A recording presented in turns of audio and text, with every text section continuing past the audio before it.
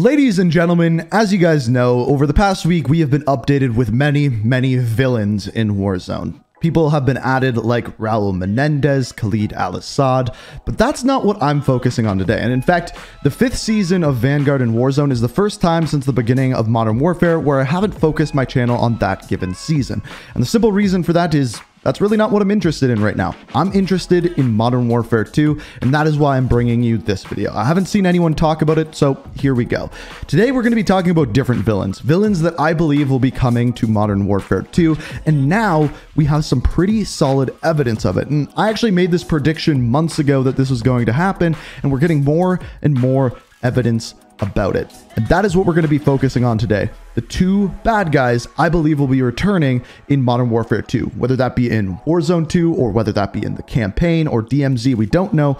But I'll show you the evidence and give you my opinions on what exactly is going to be happening here. But before we do that, let me tell you about today's video sponsor. So today's video is sponsored by War Thunder. And if you don't know what War Thunder is, it is the most comprehensive vehicle combat game ever made. You can play with more than 2,000 different tanks, airplanes, helicopters, ships in dynamic combined arms PvP battles. Every vehicle is incredibly detailed and modeled down to their individual components, offering a highly immersive combat experience. And right now you can play on PC, Xbox Series X or S, PlayStation 5, or the previous generation of consoles as well. Now, in-game, the collection of vehicles in War Thunder spans over 100 years of development, starting off in the 1920s and going all the way to present day. So I know you guys like video games. If you're looking for a fast, action-packed match or a more realistic tactical experience, War Thunder offers intense PvP battles at various immersion levels for all play styles. Whichever experience you prefer, you will find it in War Thunder. Now, my personal favorite part of the game is a combination of, first of all, the beautiful different landscapes, the soundscapes. The game looks awesome. But my personal favorite is flying those planes around and laying down fire on the enemies. So to play War Thunder, click the link down in the description. You can play now on PC, PlayStation, or Xbox. And on top of that, by using my link down in the description, you get a large free bonus pack for registering using my link, which will give you multiple premium vehicles, a premium account, boosters, and much more. So check it out. First link down below, and thank you War Thunder for sponsoring the video. All right, so our first piece of evidence comes directly from a trailer that was put out earlier this week. In this trailer, we get to see a little bit of campaign gameplay that we haven't seen before, and specifically, I want you to have a listen to some of the voices that you hear within this. That is where things actually get interesting.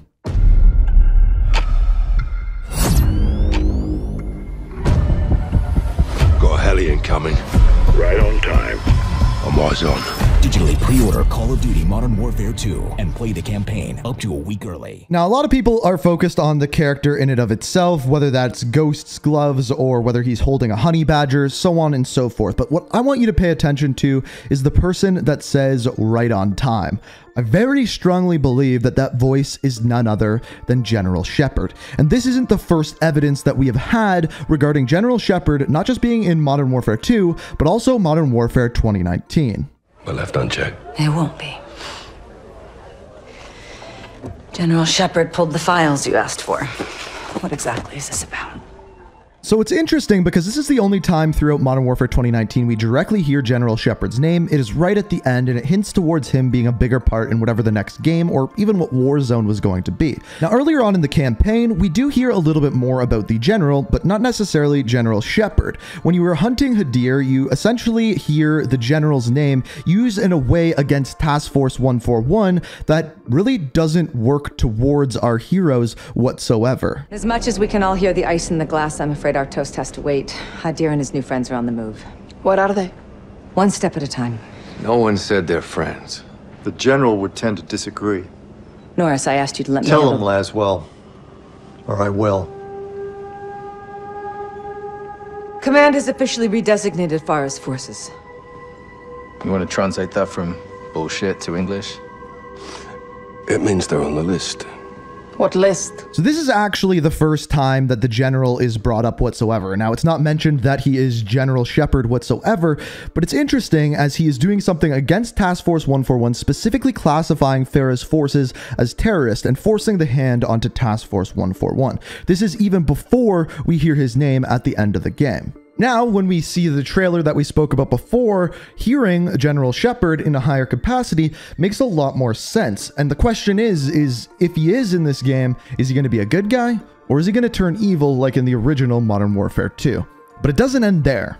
In the blog post that we have for Season 5 of Warzone and Vanguard, it details the characters being added, the villains, one of which is Khalid al-Assad. It gives a bit of a backstory with him in Urzikstan and what we learned about him in Modern Warfare 2019, with him being one of the main bad guys. Now, what is interesting is at the very end of what they say about Khalid al-Assad, they say this: he is a Middle Eastern warlord and a key antagonist throughout the Modern Warfare series. Al-Assad is the second of the 4 horsemen, outranked only by Vladimir Makarov himself. This has been the first time Makarov has actually been mentioned specifically in this universe for Modern Warfare. Since Modern Warfare 2019 reinvented Modern Warfare, he has never actually been named, but now we know that he is actually a character within this universe. But what if I took it a step further from that and told you that he was in Modern Warfare 2019? In fact, this is something that I talked about back when Modern Warfare 2019 was released. Let me explain.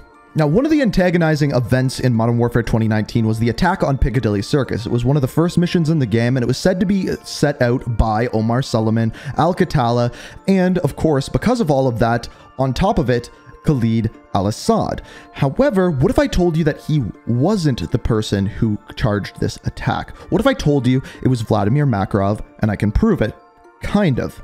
Well, if we go back to the original Modern Warfare 2, so not the new one, there is a mission called Loose Ends. It's one of the most important missions in the game. Now, when you go into the building, it's Vladimir Makarov's compound, and on the wall you can see his plans for the attack on Zakhaev International Airport. But if you dig a little bit deeper, there's a newspaper article, and if you read it, it states that the person claiming responsibility for the attack on Piccadilly Circus is none other than Vladimir Makarov. Now, there was never a mission in Modern Warfare 2 with an attack on Piccadilly Circus. In fact, there wasn't until Modern Warfare 2019, way later.